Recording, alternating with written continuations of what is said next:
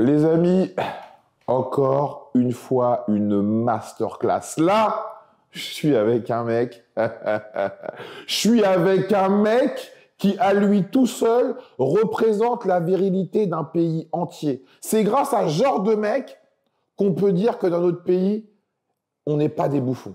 Je suis avec Alex, anciennement des forces spéciales. Et forces spéciales, ça veut dire élite d'un corps d'État qui est l'armée.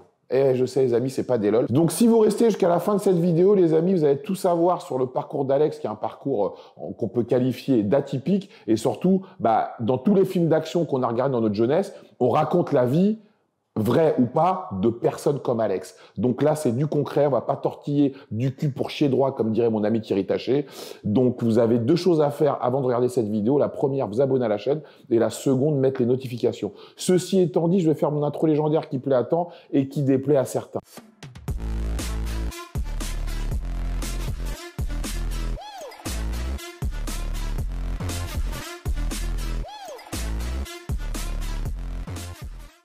Les amis, si comme moi, quand vous rêvez le matin, vous avez la chance d'être de bonne humeur, car vous avez le bien le plus précieux qui existe, je ne parle pas de l'amour, je ne parle pas de l'argent, je parle bien évidemment de la santé et que de surcroît, les personnes que vous aimez, et n'oublions pas celles que vous n'aimez pas, sont également en bonne santé, on peut le dire officiellement. Aujourd'hui est un nouveau jour, today is a new day.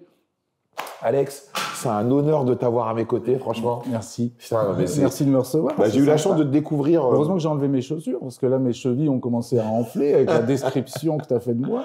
Modèle de virilité. Tu sais, Alex, moi, j'ai eu la chance de faire des vidéos avec des gens de tous bords.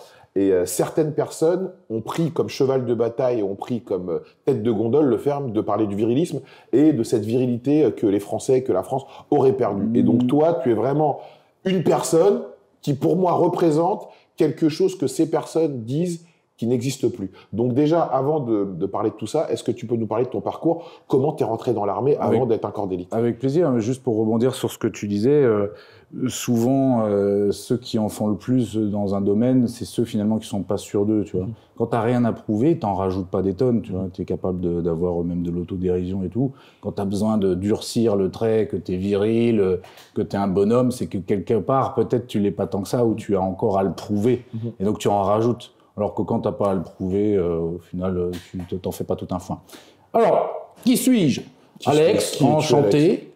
J'ai fait 11 ans dans les forces spéciales de l'armée de terre, donc c'est le premier RPIMA, qui sont les descendants des SAS britanniques, donc on a gardé les traditions des SAS, donc on appelle ça aussi le SAS français. Donc je suis rentré directement, longue formation, et puis ensuite j'ai été opérateur pendant presque 10 ans. Et j'ai participé à des opérations militaires en Afghanistan, en Afrique. Après, je suis arrivé à 30 ans, j'avais accompli mon premier rêve, qui était d'être opérateur. Enfin, à l'époque, quand j'étais gamin, mon rêve, c'était d'être commando. Tu vois, mais bon, j'ai découvert que c'était le métier d'opérateur des forces spéciales. Donc j'ai accompli ça, j'ai fait des belles missions. J'ai vraiment éprouvé mes limites physiques et techniques et psychologiques. Moral, qui est un peu différent du psychologique. Je me suis dit, j'ai accompli mon premier rêve, qu'est-ce que j'ai envie de faire d'autre dans la vie? J'ai envie d'entreprendre, j'ai envie d'être chef d'entreprise, j'ai envie de travailler pour moi et mettre ma capacité de travail, mon intelligence, mon énergie à mon service. Parce que bon, c'est sûr que pendant que j'étais à l'armée, j'étais au service d'un chef et qui, lui, était au service de la France. Donc, on va dire, j'étais au service de la France. J'ai fait ma part. Et aujourd'hui, je m'occupe un peu de ma gueule. Donc, je suis mon propre chef. Alors, le premier projet en sortant de l'armée, c'était que j'avais pas trop de contacts. Tu sais, t'es commando, tu connais personne. Hein, donc, ah ouais, quand on est commando, on connaît ça le faire. Tu connais les mecs que tu avais en ami d'enfance, tu sais, parce que tu es parti du lycée, tu es rentré directement dans l'armée. Tu es rentré à quel âge à l'armée? Je suis rentré à 19 ans. D'accord. Et donc, bon, moi, je m'y connais pas trop l'armée, mais auparavant, il fallait que tu signes pour au moins un certain nombre d'années, donc 15 ou 20 ans, pour après avoir une retraite et pouvoir travailler à côté, non? Ouais. Alors, tu signes, au début, tu es militaire sous contrat. Donc, c'est des CDD, quoi. C'est des CDD de 3, 5, 6 ans, ça dépend. Et ensuite, à l'issue de ces CDD-là, tu es renouvelé sur un autre CDD. Et à un moment dans ta carrière, tu peux passer en gros en CDI. Ça s'appelle être militaire de carrière. Là, tu n'as plus de durée à ton contrat. En gros, ça s'arrête jusqu'à ce que tu prennes ta retraite. Et effectivement, il y a une pension militaire que tu peux avoir plus jeune que la retraite générale pour tout le monde. Tu sais. Là, il y a un âge de départ à la retraite. D'ailleurs, ils sont en train d'essayer de le changer. Non, ça ne me regarde pas, mais tu cotises pour ta retraite et à un âge légal de départ à la retraite, tu peux prendre, par rapport aux points que tu as accumulés, tu prends ta retraite. Bon. Le militaire, ça va un peu plus vite. Moi, quand je suis rentré, on m'a dit tu fais 15 ans, tu auras une pension. Bon, en fait, ils ont changé les termes du contrat en cours de route. J'ai pas eu mon mot à dire. Parce que ce qui est vrai, que dans l'armée, il n'y a pas de syndicat. On risque pas de faire grève et d'ouvrir notre gueule quand on change les termes de notre contrat. Pourtant, c'est quand même fou. Hein. On change les termes de ton contrat. Donc, on sait comme ça. C'est la spécificité du monde militaire. Alors, on ne pourrait pas avoir une armée si les mecs exprimaient leur mécontentement en stoppant de travailler. Enfin, c'est contraire à la défense du pays. C'est contre nature pour l'armée. Bon, c'est comme ça. Quand on y rentre, il faut l'accepter. En tout cas, on a changé les termes de mon contrat et au final, des 15 ans, c'est passé à 17 ans et demi, mais il y a une décote, donc c'est 19, donc c'est 22. Bon. Quoi, c'est passé de 15 à 22 au bout du compte? Oui, avec tous les... C'est passé de 15 à 17 et demi, mais avec un tour de passe-passe. Wow. T'as pas tous les points quand t'es à 17 et demi, il faut continuer les points jusqu'à 19 ou 22. Wow. Et du coup, c'est vrai que c'est un peu la carotte. Quand tu commences à avoir pris de l'âge, la fougue de la jeunesse de rentrer dans l'armée, de servir son pays, redescend un petit peu. Tu te dis, maman, il faut que je m'occupe de moi, de ma famille. C'est vrai que c'est un peu la carotte qui te fait encore un peu rester. C'est vrai que de l'avoir repoussé, ça fait qu'il y en a de plus en plus qui partent beaucoup plus vite de l'armée qu'avant. Donc c'est ça qui t'a mis le pied à l'étrier pour te dire je vais quitter pour faire autre chose. C'est un élément. C'est vrai que je me suis dit, j'en suis à 11, il faudrait que je fasse encore la moitié. Et après seulement je pourrais devenir mon propre patron. J'aurais peut-être pas l'énergie à plus de 40 ans de le faire, donc je vais sortir maintenant, je vais créer ma boîte. Mais voilà, comme je te dis, tu connais tes amis du lycée, tu connais ta famille et tu connais tes collègues. Et t'es un peu en autarcie dans ton groupe de 10, voire d'une quarantaine qui sont dans la même compagnie que toi, parce que t'es tout le temps déployé en mission et t'es coupé du monde avec ton groupe de 10 personnes. Et voilà, au final, tu connais les mecs de ton groupe.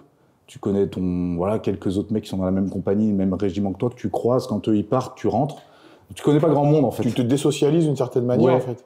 Et du coup, clairement, pour monter un business, il faut des clients. Et qu'est-ce que tu as besoin pour avoir des clients? Tu as besoin d'avoir un gros carnet d'adresses. Du réseau, Donc, être très plus quelqu'un est sociable, plus il a de connexions, plus il a un potentiel pour le business. Après, il exprime, il y arrivera pas forcément, mais il a un potentiel pour ça. Bon, c'est ce que t'as pas quand tu sors des forces spéciales. Tu connais personne. Alors, je me suis dit, je vais faire un petit business tranquille, tu vois. J'avais réfléchi à une salle de sport. Il y avait beaucoup de salles de sport, puis c'est des franchises. J'avais pas envie d'être franchisé, moi. J'ai réfléchi à un centre de loisirs type airsoft, paintball, aventure, acrobranche. Fallait aller loin en banlieue. Parce que moi, je suis d'origine de Melun à la base. D'accord, ok. Je suis de région parisienne, j'aime bien Paris, moi. Donc j'avais envie de monter mon business là. En plus, c'est là que ça se passe au niveau business. Du coup, j'ai vu qu'il fallait aller loin en banlieue et du coup, il fallait sortir pas mal d'argent. Je me suis dit, c'est pas sûr que les clients ils viennent de Paris dans mon truc, c'est loin quand même. Je me suis dit, je vais faire un resto. Bon, resto, c'est compliqué, il faut un chef, il y a beaucoup de denrées périssables. Je vais faire un bar. Et voilà, je suis parti sur un bar. Petite originalité du bar, il y avait de la pole dance. Ok, c'était où? C'était rue Saint-Denis. Ah oui, d'accord. Ah oui, ok, t'étais à la bar à filles, quoi. Non, non, c'était à côté des pipe shows et de la... Quand tu es vers Strasbourg-Sanit, il y a la prostitution. Tout à fait, oui. C'est juste en dessous. Tout à fait, je connais, parce que je suis parisien. Voilà. Un Parisien qui se respecte connaît les coins... Les coins chauds. Voilà. Les coins chauds, pour les éviter, justement. Absolument, pour Alex. Belle remarque. Et du coup, c'était juste en dessous. Et pole dance, en fait, on faisait des cours de pole dance. Il y avait des cours de pole dance sous sa forme sportive, tu sais. C'est pas du strip, hein. Et le week-end, il y avait aussi des démonstrations de pole dance. Okay. Et du coup, c'était un bar classique avec la petite option pole dance en plus. Ça a bien marché. Mais voilà, au final, j'avais un peu fantasmé cette vie-là, d'être mon propre patron. C'est aussi l'apprentissage d'être chef d'entreprise. Tu as beaucoup de responsabilités. Ouais. Donc, tu connais, toi, tu gères ton propre business. La charge mentale, c'est pas du tout la même que quand j'étais dans les forces spéciales. Je prenais des risques, c'est un métier dur, je voyais pas ma famille. Il y a pas de doute là-dessus. C'est très très dur.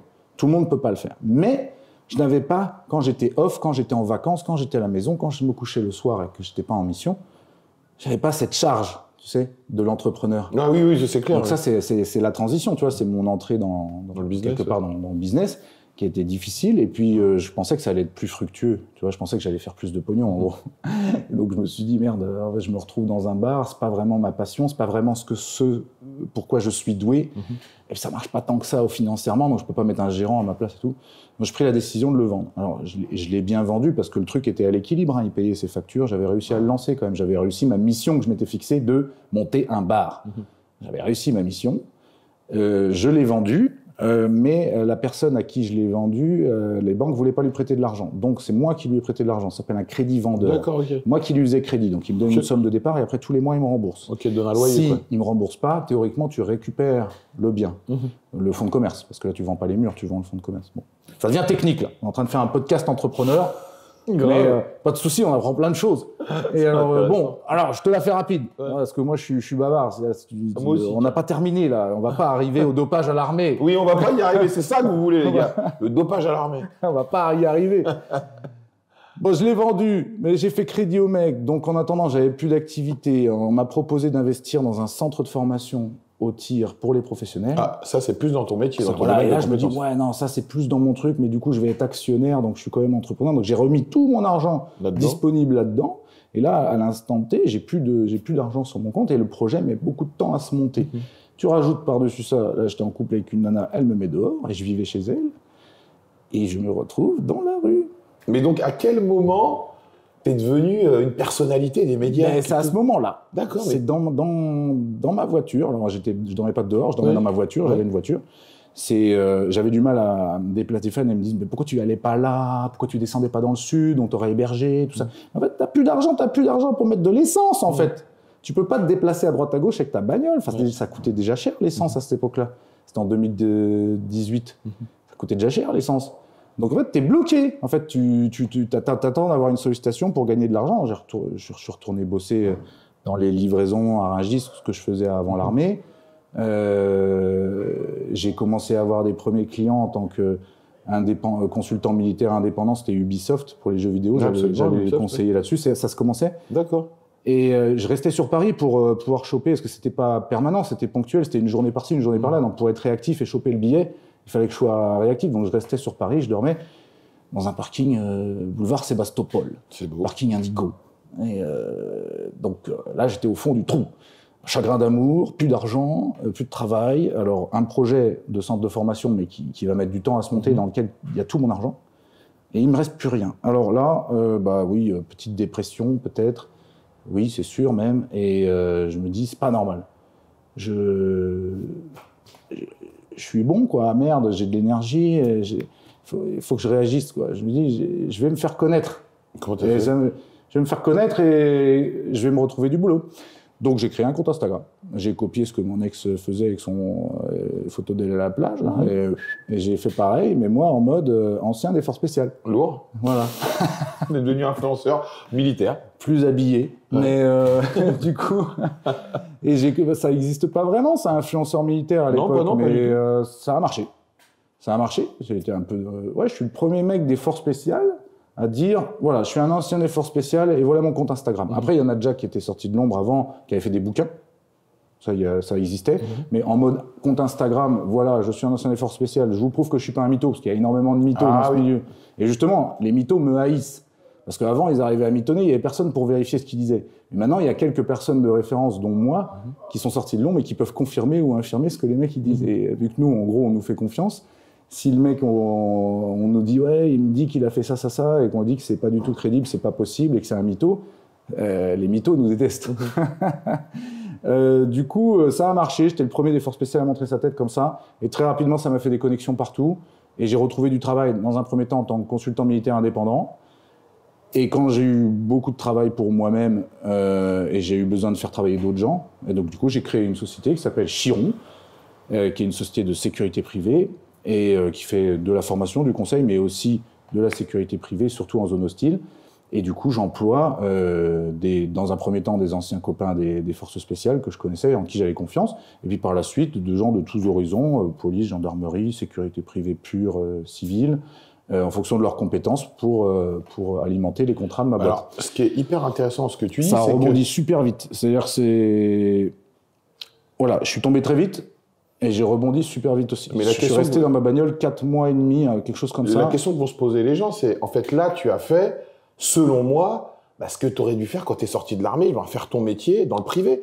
Pourquoi tu as voulu faire un bar, un truc de police, des trucs qui sont pas du tout ton métier, plutôt que faire ce dans quoi tu brilles actuellement, une extension de ton métier dans le privé? Parce que j'ai été trop humble. Ah, c'est pour ça, selon toi? Oui. D'accord. Et l'humilité ne remplit pas le frigo. Bah oui.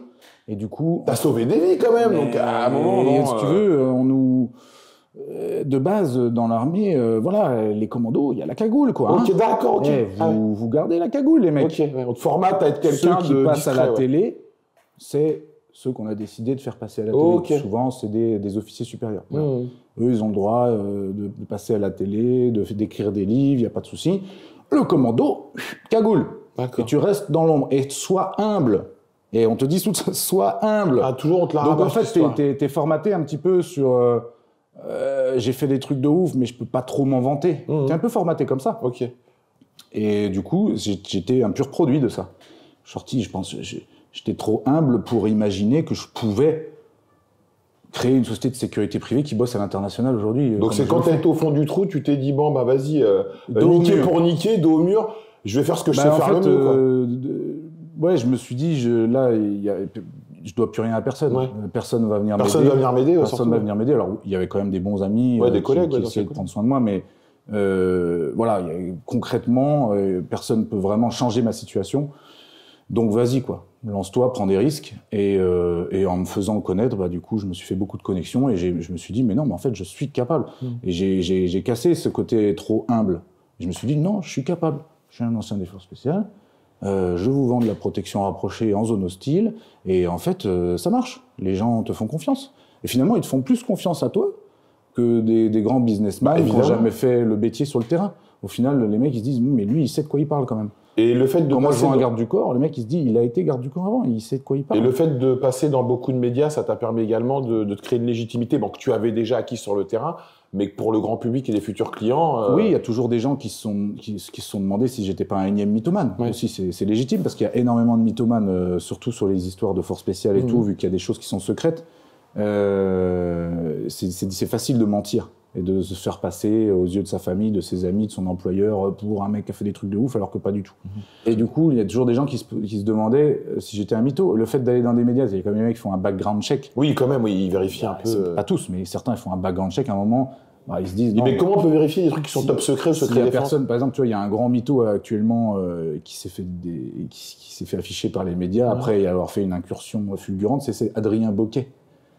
Tu sais, un mec... Qui était parti en Ukraine, non? Oui, il prend des photos, Maintenant, il est pro-russe, là, il est utilisé comme un pantin par les Russes pour dire qu'en gros, il y a des crimes de guerre faits côté ukrainien. Oui, j'avais vu dans les médias. Avec preuve à l'appui, en plus. Et le mec, ils disent, ouais, c'est un ancien militaire français, expert en balistique. Ah ouais, il a réussi à la mettre... Et du coup, il s'est incrusté, il a fait des médias, il a fait des radios...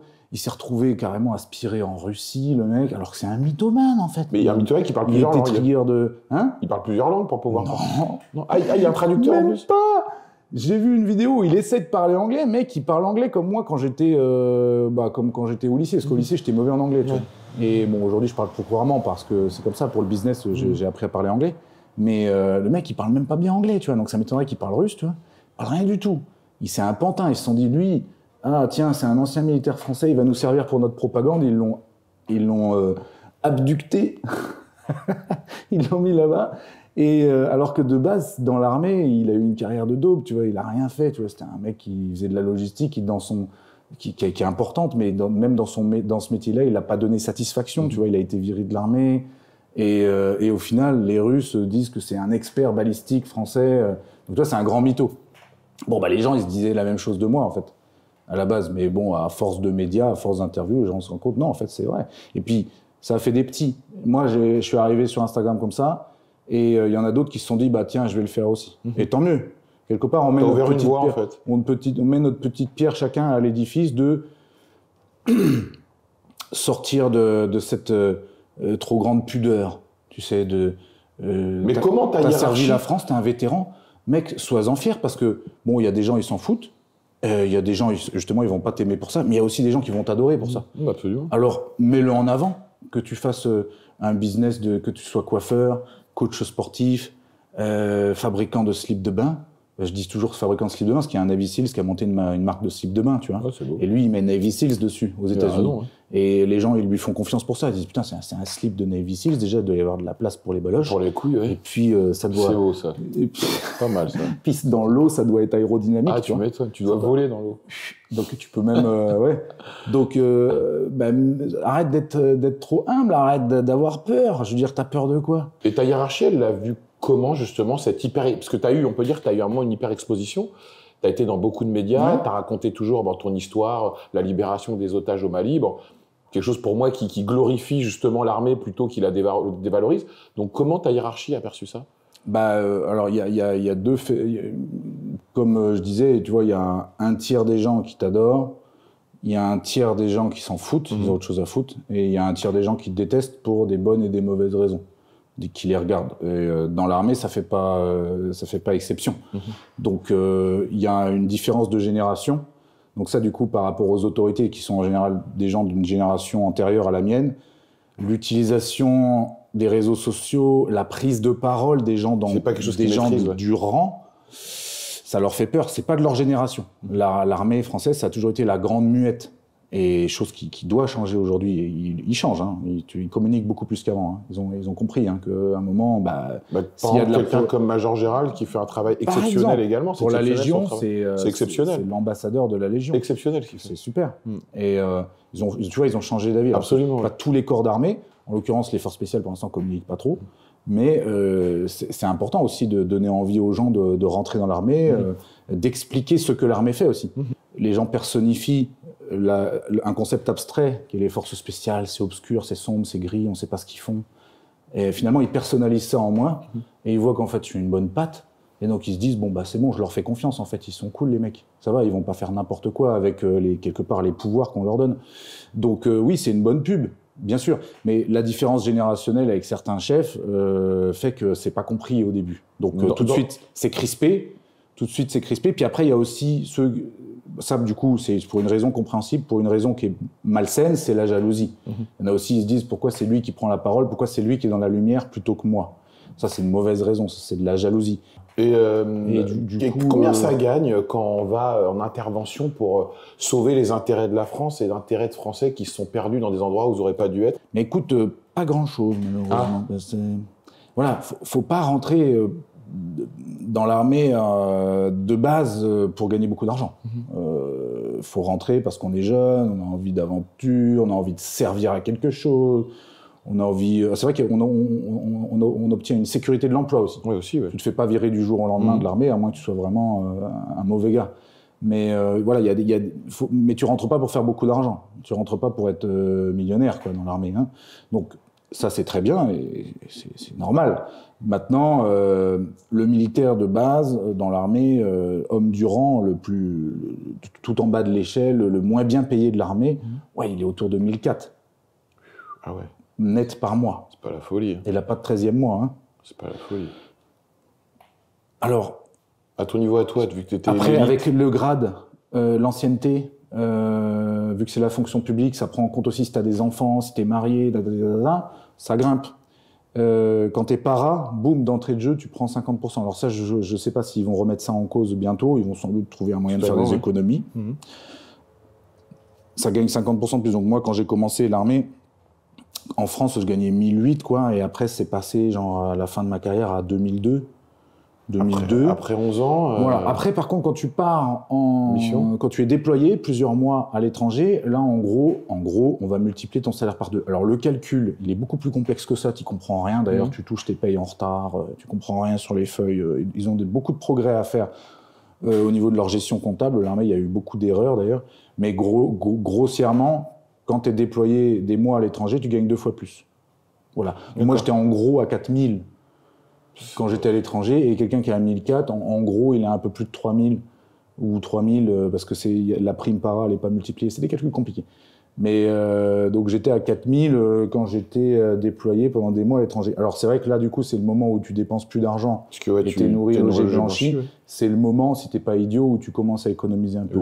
Mais dans l'absolu, tu te rends compte que pour travailler potentiellement 7 jours sur 7, 24-24, 4000 balles, C'est que dalle. Alors que tu es l'élite, ouais. tu as eu des tests difficiles pour en arriver là, tu as été sélectionné, mais tu n'as pas une récompense finalement pécuniaire qui est énorme. Alors la récompense, elle est dans la fierté, la récompense, elle est dans le travail hyper intéressant que tu fais, mais elle n'est pas sur le compte en banque. Et à un moment, dans la vie d'un homme, le compte en banque, ça joue, hein, surtout quand tu commences à avoir une femme, des enfants, ou peut-être quelqu'un dans ta famille qui est en difficulté, tu as envie de l'aider, tu n'as pas d'argent, tu n'as pas d'argent. Et donc là, maintenant, le fait d'avoir sa société dans un... Bon, c'est quand même, on va dire, sécurité rapprochée. Tu veux savoir combien je gagne? Bah oui, c'est quand même quelque chose... Je sais même pas combien je gagne. Bah à peu près. À peu près 50 000 € par mois. C'est pas mal. T'es passé de 4 000 à 50 000, c'est beau quand même. Mais je sais même pas combien. Ouais, mais donc 50 000, t'es passé de 4 000 à 50 000 quand même. Pourquoi? Mais bien sûr. Non, mais t'es passé de 4 000 à 50 000, là tu risques moins ta vie. Ça se voit que t'es en mode détente là quand même. Ah, mais je m'habille toujours en 4 000 à 50 000. Elle est belle ta vie quand même, hein. Ben oui, mais je l'ai mérité. Non, ah ben ça, toutes les personnes qui n'ont... Alors, tu sais quoi, je vais te dire une chose, Alex. Aujourd'hui, t'as des personnes sur des plateformes, comme Mime ou autres, des jeunes femmes qui gagnent ce que tu gagnes en bossant 15 minutes, en faisant des nudes, et pour elles, c'est du travail qui leur prend un temps, c'est fatigant.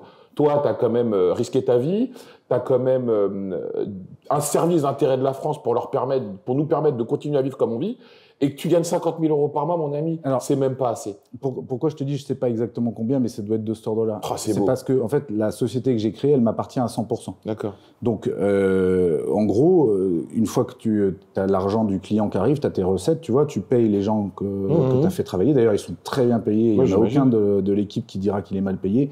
Ils sont tous payés entre 3 et 10 fois plus que ce qu'ils étaient à l'armée sur des taux journaliers. Ouais. Tu enlèves ça, tu enlèves quelques charges fixes.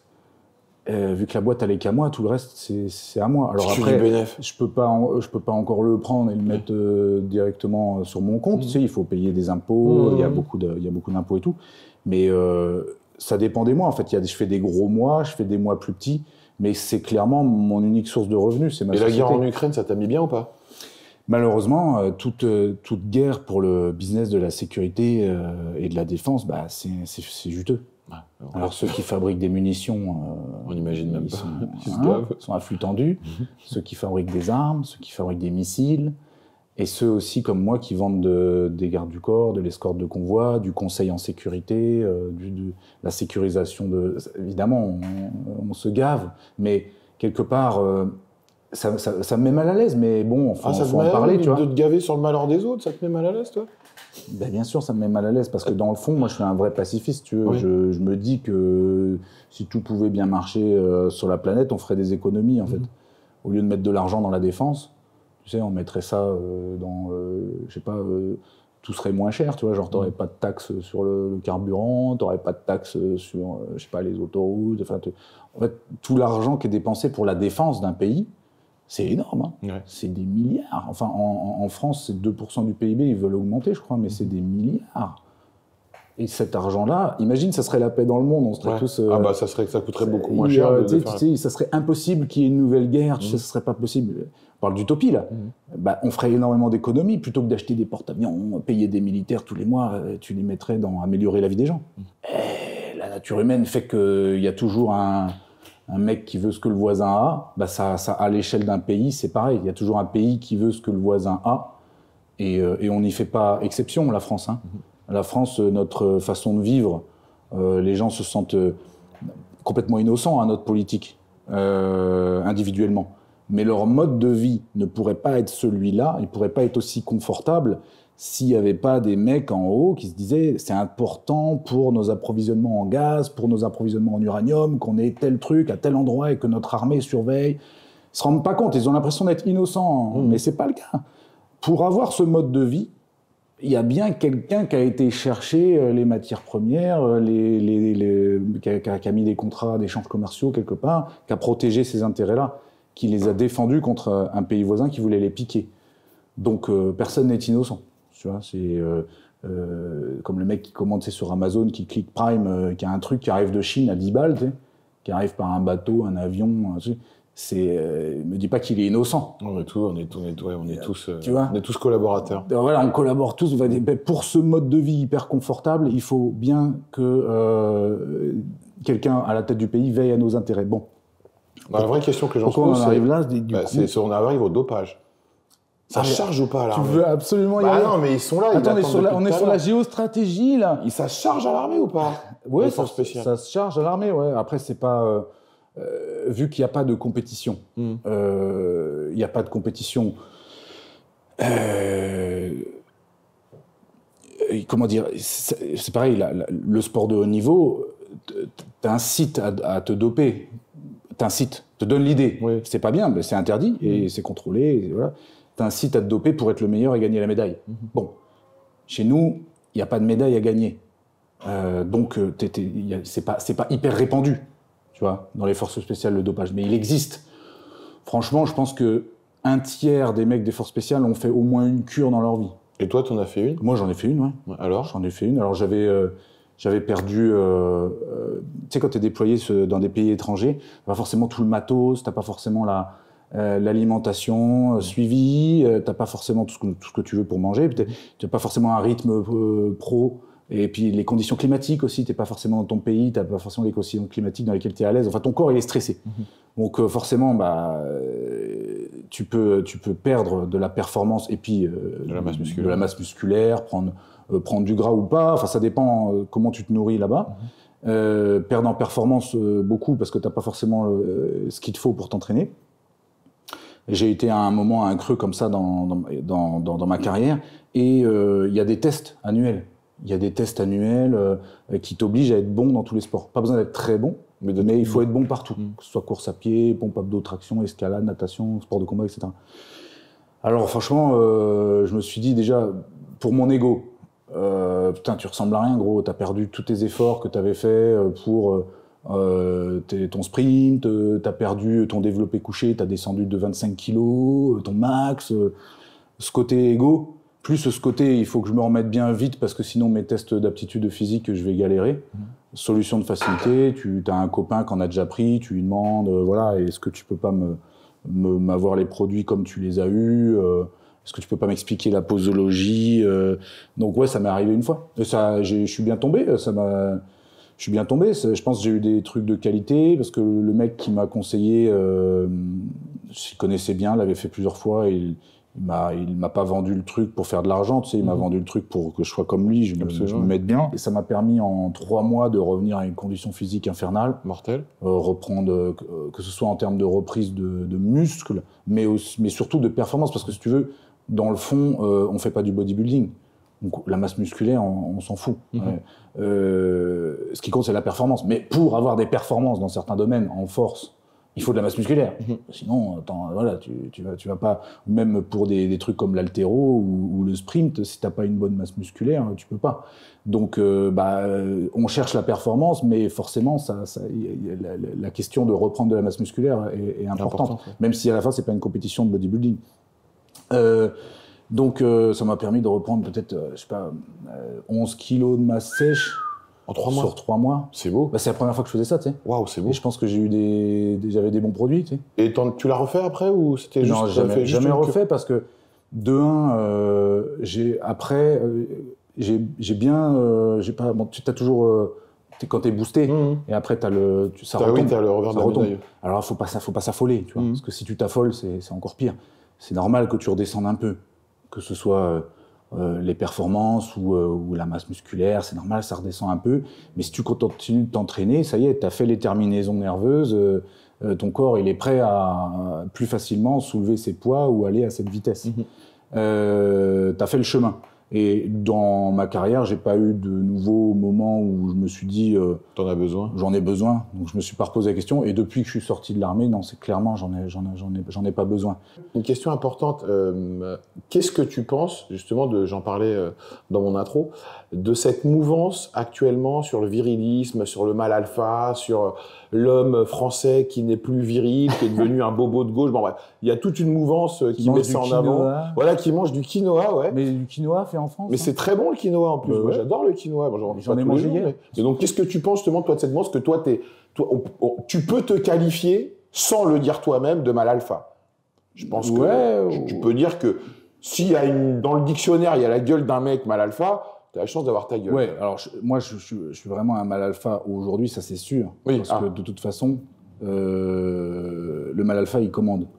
Et moi, clairement, je commande aujourd'hui. C'est clair que j'ai pris... C'est vrai que le mal alpha, c'est vrai qu'il colle. J'ai brisé mes chaînes. J'exagère. Hein. J'ai choisi de me les mettre, ces chaînes, quand j'étais dans l'armée.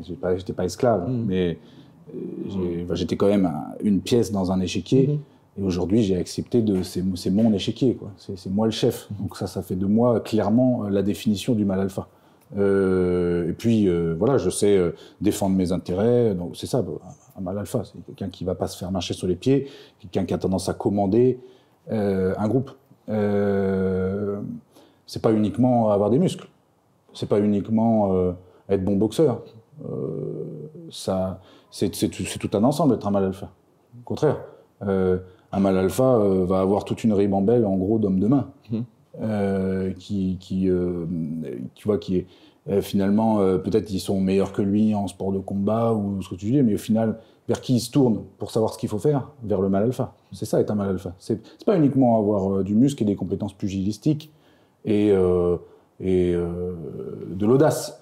Il faut aussi avoir un aura sur les autres, un charisme, une capacité à commander, à organiser un groupe. Parce que c'est ça, en fait, l'idée du mal alpha dans une meute animale, si je ne me trompe pas. Tu vois, c'est quand même celui qui commande. Et s'il est mal alpha et qu'il ne commande pas, il va essayer de récupérer le poste pour commander. Donc oui, je pense que c'est un mal alpha. Par contre, est-ce que je l'ai toujours été? Pas forcément. Des moments dans la vie où... tu vois, moi, je t'ai raconté tout à l'heure que je me suis craché. Oui, à ce moment-là, je j'étais plus un mal alpha. Oui, t'as perdu le lead, en fait. Ouais. J'étais en pleurs dans ma voiture, j'étais plus un mal alpha. T'étais devenu un bobo de gauche. Ouais. Mais... Ouais, t'es devenu un bobo de gauche, Alex. Oui, parce que les bobos de gauche, ils pleurent. Bah, il y en a pas mal qui pleurent. Ouais, c'est vrai qu'il y a une tendance à la victimisation. Ça, c'est un truc que je valide pas, tu vois. Je veux dire, faut arrêter de se victimiser. Ouais, on sait que c'est difficile et qu'on part pas tous avec les mêmes cartes. Enfin, il suffit d'ouvrir les yeux. Tu vois, dans la rue, tu regardes 3 personnes passer, tu te dis, elles sont pas parties avec les mêmes cartes dans la vie. Ah, ça, c'est sûr. Ouais, c'est pas compliqué. Oui, on part pas tous avec les mêmes cartes. Mais arrête de te victimiser en attendant qu'on t'en donne des meilleurs, on va pas te les donner. Va les chercher. Ou alors, joue-les bien. On va parler de ton livre, parce que ça fait 2 mois que tu as sorti un livre, là, qui est dans les kiosques. Tu en as vendu 15 000 exemplaires. Comme on dit, si tu arrives à vendre au moins 10 000 livres, actuellement, c'est comme que tu as un crack. Donc, on peut dire que, est-ce que tu penses que tu vas être sur le sentier du mec qui avait écrit son livre American Sniper, qui est devenu un film à succès fait par Clint Eastwood américain? T'aimerais bien que ça t'arrive, ce genre de truc? On dit pas non. Ouais, bien sûr. Moi-même, le cinéma que je consomme, c'est beaucoup l'histoire vraie. C'est pas forcément des trucs de guerre, mais tu sais, les histoires vraies, que ce soit, quelle que soit l'histoire, histoire d'amour, histoire un thriller, film de cul, tout. C'est moi ce qui, tout. Pour que c'est vrai. Moi, voilà, tant que c'est l'histoire vraie, tant que c'est réel, tu vois. Tant qu'elle se fait vraiment baiser, tant que c'est pas simulé, tu vois. Tant que c'est pas simulé, ça me plaît. Mais tiens, d'ailleurs, vu que toi, donc, t'es un ancien des forces spéciales, quels sont les films qui, pour toi, sont fidèles à ton métier il y a Lone Survivor, donc en français, c'est Du sang et des larmes. Un film sur une histoire vraie sur des Navy Seals en Afghanistan qui est hyper réaliste. Le film 13 heures, 13 Hours, par Michael Bay, je crois, le réalisateur. Forcément, ça pète. Et Michael Bay, mais le film est basé sur une histoire vraie d'anciens militaires qui sont militaires privés et qui défendent une base en Afrique et qui est attaquée, etc. Une histoire de dingue. C'est une histoire vraie. Le film est super réaliste. Voilà. Après, les films qui m'ont marqué, mais qui maintenant, quand je les regarde, c'est sûr qu'ils ont pris un coup de vieux, mais tu vois, La chute du faucon noir, Les larmes du soleil avec Bruce Willis. Bon, quand je les regarde, c'est toujours des super films, mais non, en termes de réalisme, on s'éloigne quand même. Par exemple, Predator 1, pour toi, c'est pas réaliste? Non, c'est pas réaliste. Rambo, pour toi? Rambo 1, il est vachement réaliste. Ah ouais, non, The First Blood dans la ville? Ouais. Ah, celui-là, il est exceptionnel. Ouais. The First Blood, il est réaliste. Hein. Il est exceptionnel, First Blood. Ouais. Après, ça part en couille. Mais le premier, c'est vraiment... s'il y a un bon film sur la difficulté de se réinsérer dans l'ancien militaire... Ouais, c'est une forme de racisme, en fait, qui vit. Hein. Ouais. Le film est super bien. Ouais. Il a du mal à s'intégrer dans la société. Il est ostracisé, c'est comme ça qu'on dit? Il voulait juste passer dans la ville, lui. Tout ce qu'il voulait. Il voulait passer. Il voulait passer. Tu n'as pas voulu. Et il voulait... Tu passes pas. C'est... il est devenu vagabond, tu vois. Moi, ça m'est arrivé d'être sans domicile. Donc, oui, c'est totalement, à ce moment-là, j'avais l'impression d'être dans un vieux film des années 80, quand j'étais jeune, tu vois. Et avec le recul, tu te dis que ton histoire, Ramboin, il est très bien. C'est une histoire épique, en fait, vu la descente aux enfers que tu as vécue. Le fait de revenir grâce à ta médiatisation et que maintenant, tu es une boîte qui te permet de gagner minimum 50K par mois. Ouais. Quand même, quand on regarde dans le rétro, après, on se dit pas que c'est exceptionnel ce qu'on a accompli. Je ne paye pas des Rolex et des Ferrari. Non, mais je pense que tu es quelqu'un de simple. J'ai une belle voiture et tout, mais... oui, une Lamborghini, mais bon... Si bon. Je vais m'acheter une belle maison, là j'ai déjà un bel appart, je vais m'acheter une belle maison, j'ai une belle voiture, mais elle est fonctionnelle, tu vois, c'est pas une voiture de course, c'est une belle voiture fonctionnelle. Après, j'investis beaucoup. C'est-à-dire que je veux monter le truc, moi, plus que vraiment l'argent qui arrive sur mon compte en banque. Bien sûr, au début, je voulais qu'il y en ait suffisamment. J'en voulais plus que ce que j'avais à l'armée. C'est une des motivations pour sortir. Travailler pour moi, être mon propre chef, mais gagner plus d'argent. Une fois que tu as passé les 10 000 par mois, qu'est-ce que tu as besoin de foutre au-delà de 10 000 par mois, en fait? C'est vrai, je suis d'accord. Après, tu arrives toujours à avoir d'autres besoins. Quand tu gagnes 10 000 euros par mois, mais tu vis bien. Sans risquer ta vie, en plus. Tu as un ami qui a une galère, tu lui envoies un Uber. Tu te poses pas la question, tu vas dans le resto que tu veux, tu invites les gens. Donc là, ça veut dire que là, tu es au-delà. Toi, tu es au-delà de toutes tes espérances, en fait. Mais non, je suis au-delà de toutes mes espérances. Encore, si tu veux, oui, j'investis. J'essaie de monter toujours, je développe le business. Tu vois, j'achète des véhicules pour mon business, j'achète des armes, des munitions, j'achète des tenues pour mes gars, j'achète du matos, quoi. J'achète du matos, je monte d'autres boîtes dans lesquelles je suis associé pour monter un business soit qui est lié directement, soit qui est juste connexe à mon activité. Je laisse pas dormir l'argent sur mon compte en banque ou je le flambe pas. Je le continue de construire. Je suis très ambitieux. Je veux vraiment un géant de la sécurité et je vais le faire. Mais du coup, en partant from scratch, qu'est-ce qui fait que j'y arrive? C'est parce qu'en fait, je suis pas flambeur. C'est que l'argent, je le gagne et je sais quoi en faire. Je vais pas faire n'importe quoi avec. Alors, je me mets bien. Je me mets bien. Mais j'investis tout ce que je peux pour toujours faire croître le truc. Et là, je suis vraiment dans une phase où je commence à responsabiliser des gens à différents postes et je commence à vraiment me libérer du temps pour faire autre chose, pour monter des nouveaux business. Alors que jusqu'à présent, c'était vraiment la tête dans le guidon. Jusque-là, ça fait 3 ans que la boîte existe. Et même avant, quand j'étais indépendant, c'était la tête dans le guidon. Là, ça fait 3 ans que ça existe, la tête dans le guidon, 7 jours sur 7, presque, pas 24-24, mais de toute façon, la charge mentale, tu l'as 24-24, à la rigueur, elle se déconnecte quand tu dors. Elle se reconnecte immédiatement quand tu te réveilles. Là, maintenant, ça y est, je commence à avoir responsabilisé les gens. Je suis satisfait de comment ça tourne. Donc, je peux me libérer du temps pour monter encore d'autres trucs. Bon, en tout cas, Alex, merci beaucoup pour cette interview incroyable. Elle se termine par tu fais grossir le business, t'es quelqu'un d'entreprenant, t'es quelqu'un qui va de l'avant, t'es quelqu'un qui n'a pas besoin de vivre avec des milliers d'euros. Bon, même si j'en me dire 10 000 euros, c'est quand même beaucoup. Ah non, mais bon, en tout cas, quand on te voit, on se dit pas que le mec gagne autant d'argent. J'ai fait des vidéos avec d'autres personnes qui gagnent moins. Et quand tu les vois, t'as l'impression qu'ils gagnent beaucoup plus que toi. En tout cas, je pense que t'es un modèle. T'es une bonne personne, t'es quelqu'un qui a un parcours exceptionnel et qui a un parcours inspirant, et je pense que t'es une très bonne pub pour l'armée, comme l'est également Major Gérald, que j'aime beaucoup d'ailleurs, à qui je fais un petit coucou.